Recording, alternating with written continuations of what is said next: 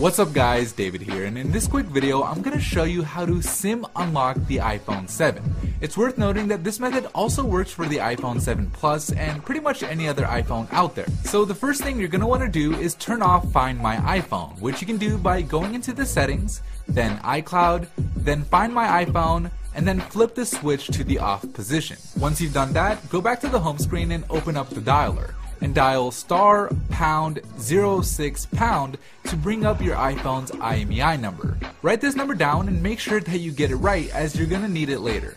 The next step is to get the unique unlock code that your phone needs from an unlocking service, and soon enough you'll get an email that looks something like this, telling you that your iPhone 7 has been unlocked. And from here, all you have to do is enter in an unaccepted SIM card. So basically any SIM card that isn't from the carrier your phone is locked to. So in my case, since the phone is locked to AT&T, I'll enter in a T-Mobile SIM card, and then all you have to do is connect the phone to Wi-Fi, and that's it. Your iPhone will be officially unlocked.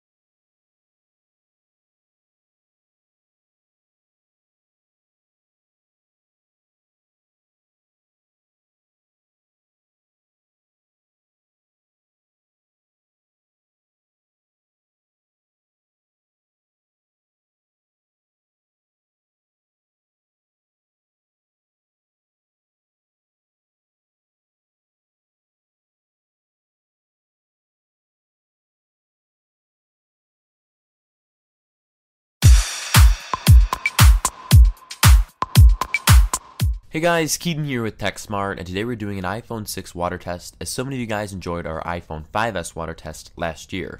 So this is the iPhone 6, as it is a lot thinner, a lot lighter, has kind of a new shape, and it has a power on and power off button on the right side instead of the top this year. And looking on the phone, we can see an extra row of icons and a few other characteristics, as this does have a 4.7-inch display, but Apple did release the iPhone 6 Plus, which has a 5.5-inch display. So without further delay, let's go ahead and get dropping.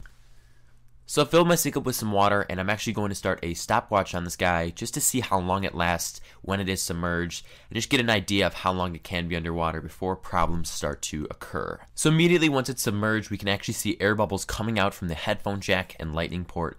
This pretty much means water is going into the phone, because when water goes in one place, air has to come out the other. So it's just going to start to air bubble for the next minute or so, and then problems might occur.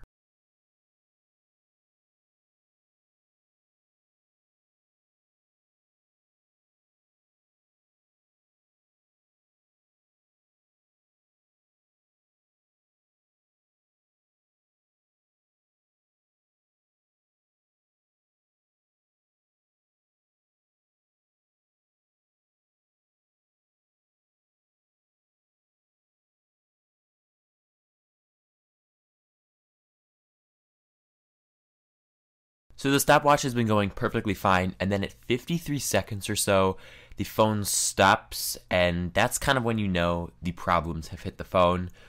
We can see that now the right side of the phone has become black, and it's just going to spread amongst the entire device, kind of glitch out a bit here, and at this point you know your phone is pretty much fried.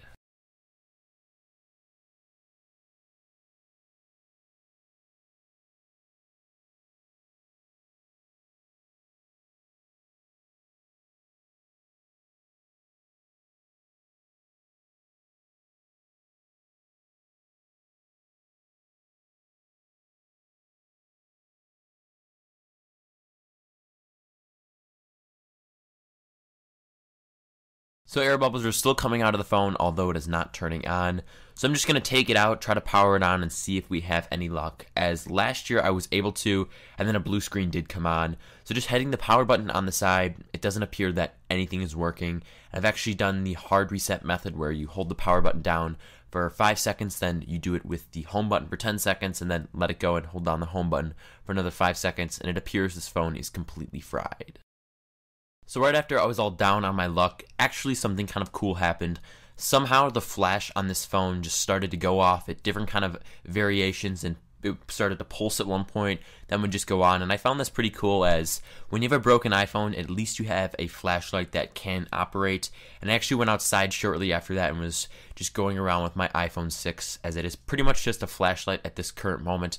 And right now the flash is still on. That might be because it has a larger battery, and I'll try to charge it after the fact and just see if I have an iPhone flashlight now, as this is a rarity. So thank you guys so much for watching this water test where we tested out the iPhone 6 versus H2O. Now the reason I do these tests is some phones that don't claim that they can stand up to water actually did, and my prime example here is the HTC One M8, and it still works to this day. So if you guys enjoyed this water test, then go and give this video a big thumbs up, and go and subscribe to the channel to be notified when more iPhone 6 and 6 Plus content does come around. Thank you guys once again, and I look forward to seeing you in my next video.